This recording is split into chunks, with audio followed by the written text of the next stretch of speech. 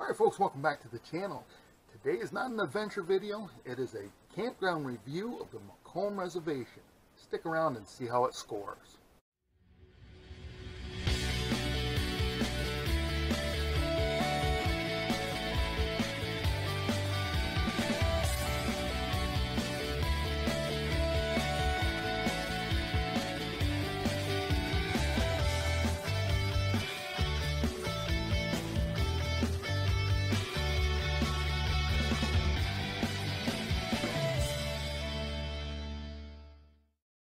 Alright folks, welcome back to the channel. If this is your first time watching, make sure you hit the subscribe button down below to continue to follow my adventures. But today is a campground review of the Office of Parks, Recreation, and Historic Preservation Campground, Macomb Reservation.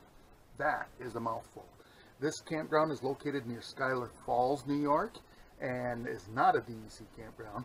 So this campground, I stayed there for 3 nights, and I got some things to talk about on this one. So I score my campgrounds in 5 different categories: inner roads and sites, facilities, which are your bathrooms and showers, amenities, what do they have to offer, staffing, is the staff doing their job, and price point, is the price you pay worth going to this park. So let's get into it. Inner roads and sites.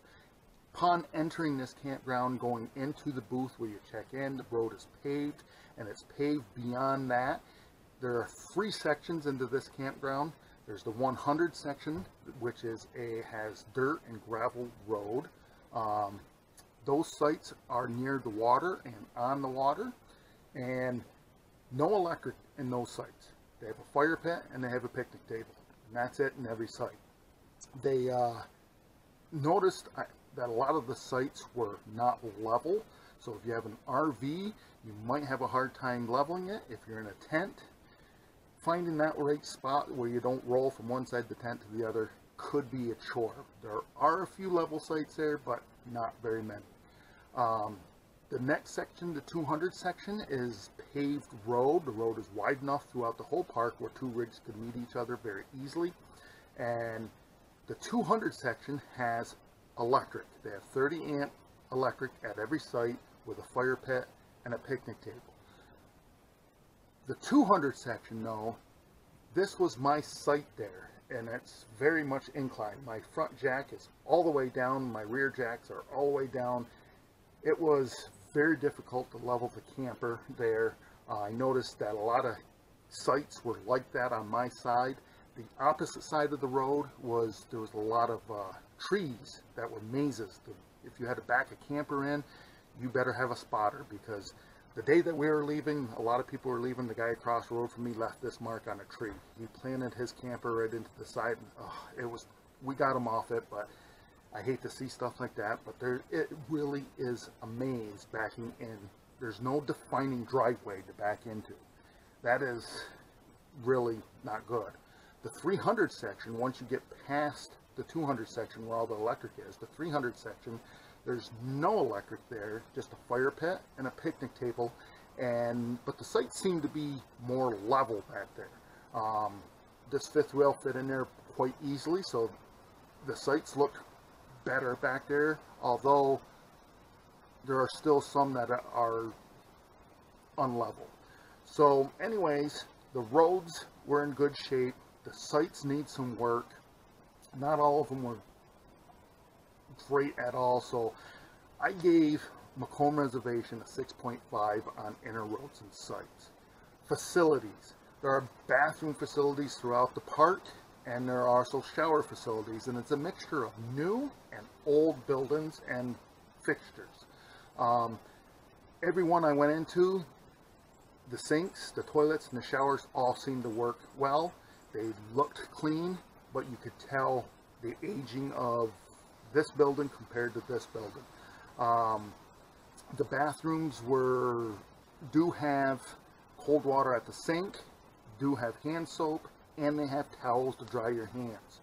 Take note, DEC. There is a dump station there. There's water spigots throughout the park where you can fill your RV or fill up jugs. And the other thing that is in the showers. One hook were in some of the showers. Other showers had 2 hooks. The newer showers had a bench in them where you could put your stuff. But they had these push buttons that you start the shower and they're preset temperature. And I find that either some are too hot, too cold. Very rarely do you find them right in that comfortable zone. But it is what it is. I gave Macomb Reservation a 7.0. Alright folks, well, welcome back. I had to stop the video real quick because the skies got really black and the wind picked up, almost blew my camera over here. So I moved it inside. Welcome to inside my little home on wheels. Anyways, let's continue our review of the Macomb Reservation. We're on to amenities. And this place has a beach. There's a hand launch for canoes and kayaks right there by the beach. There's fishing. There's pavilions where you can rent out for parties. There's 2 of them. And they also have grills there at the pavilion. There's a picnic area. A nature trail that Jax and I went on every morning. He likes going out and exploring too. There's a rec field, a playground. They have canoe and kayak rentals. They also sell ice and firewood there, which the firewood wasn't badly priced at $4 a bundle. They do have in the 100 loop at the shower building plugs outdoors where you can charge your devices, which is nice to have. There is no shelf where you can set your phone down while it's being charged. There's no bench to sit there, so you have to bring your lawn chair up because you probably want to sit with your $1,000 iPhone charging there, or it might grow legs. But they have also game rentals like cornhole there, so they do have pretty good amenities there, so I gave them a 7.5. Staffing, and now this is where it goes downhill. I'm going to give you the pros first. Staffing. The bathrooms are kept clean, the showers are kept clean and supplied. There's hand soap and towels there. Not once did I see where there was not. They seem to be picking up the park fairly well. They keep their firewood stocked. And there's a lot of college students that work there, so they seem to be doing a decent job on that end. Here's, though, the negative. Whoever's in charge of this park needs to start enforcing some things. When I got to my site, not only was my site wicked, not level at all. There was deep ruts, 6 to 8 inches deep at my site that I filled in when I got there. The staff should have recognized that and should have done that, not left it the way it was. The other one was at somewhere in the campground, there was somebody that had a obnoxiously loud generator, and I mean it was loud. The people across the road from me and on each side of me, we all were thinking it was on the other side of the camper. That's how, we didn't know where it was, but it was loud. They should have been told, obnoxiously loud generator, can't run it. Barking dogs. Again, dogs bark. There was people all around us had dogs. I had Jax with me. Those dogs were nice. They didn't bark at everything. There was a group there that had 2 dogs tied to a tree. Those dogs barked at every little movement. And because they were tied to the tree, the group was over here and they continued to bark to get their attention. And then they left and left the dogs tied to the tree. Whoever was in charge of that park should have stopped and told them, can't leave the dogs there, and you've got to keep them quiet or you've got to leave, period. And if you want to put down in the comments that I'm a dog hater, there's 3 things I'll go to jail for. My wife, my daughter, and my dog, so I'm not a dog hater. Speeding. The number of people speeding through this park, again, it's very easy to find out where these people, what site they're on, and give them a warning and say, if you see you speeding again, you're out. And the other thing is, the rules clearly state no more than 2 tenths on a site. There was a site that had 4 tents on it, and on each side of the site where they could have a canopy tent in the middle over their picnic table and have your fire pit. Well, the problem with that was their tents on each side were on other people's sites, encroached on other people's sites. Yeah, their door might be on their site, but half their tent is on the site, this site, and half their tents on this side or on that site. You know, you're sitting there with your RV, you have your awning out, and there's a tent 4 feet off the front of your awning, because that's how far these people were over. The staff drove by that the entire time we were there, and not once said anything to them. That is a huge negative to whoever's running that park. You shouldn't be there if you can't do the job. And so I'm not even sure they earned this grade, but they had a lot of people there that was doing their job. I'm giving them a 5.0 for staffing. Price point. The price on this campground, let me get my slip, was $81.25 for 3 nights. I did have an electric site.